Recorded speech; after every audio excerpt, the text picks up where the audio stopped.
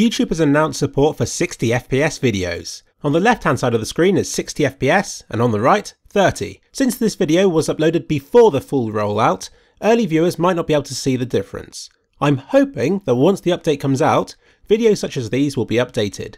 I've been uploading a lot of my videos in 60 FPS for months, so they should hopefully have a quality boost in the near future. So what difference does 60 FPS make? It depends on the content.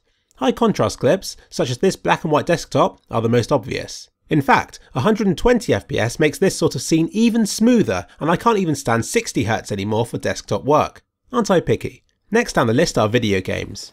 I've tried to pick some examples that show it best, like when the view is panning or when there's something that's meant to be smoothly swinging about on the screen. It seems as though 60 FPS has become the standard for most PlayStation 4 and Xbox One games, so this YouTube update makes total sense.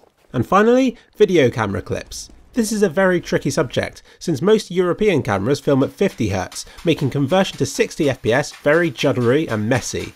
I first became aware of how bad this problem was when uploading my Lake District juggling video. You'll notice that if you pause it, it's as though there are double the number of balls. These sort of artifacts are common when it tries to squish 25 or 50 FPS into the internet standard of 30, particularly if you use interlacing. Mathematically, it just doesn't work. Americans luckily film in 60 already, meaning that their content easily slots into YouTube's 30 and 60 FPS. Sorry, this video is getting more and more complicated. It was just meant to congratulate YouTube for the jump. My new camera happens to film in 60, but I personally can't see any difference between 30 and 60 thanks to the amount of blur between the frames. Higher quality cameras should show the difference more obviously, as will movies. I'm hoping that this will encourage a large shift towards support for higher FPS in all kinds of media.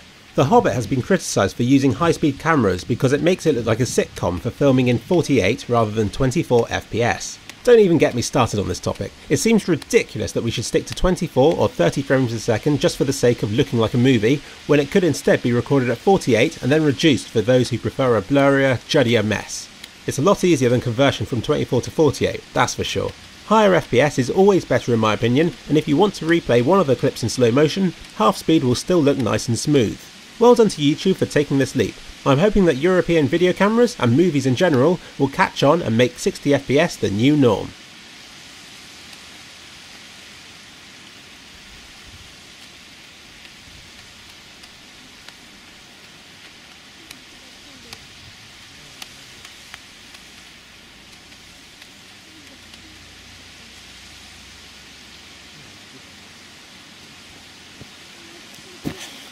Football.